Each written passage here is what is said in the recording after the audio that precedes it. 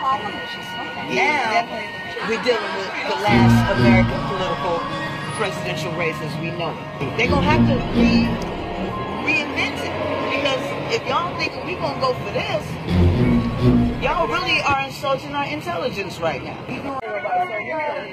Donald Trump, we're stronger together with Trump. Please get this on camera, please. We're stronger together with Trump. Let's make America great again. Vote Donald Trump. I don't even know what to do right now. I really don't know what to do.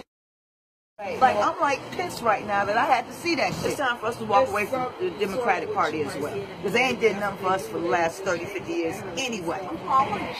Now we're dealing with the last American political presidential race as we know it. They're gonna have to reinvent it, because if y'all think we're gonna go for this, doing as an New Era Detroit is trying to get our black folks back to community again. You know, and so, you know, it's a beautiful day.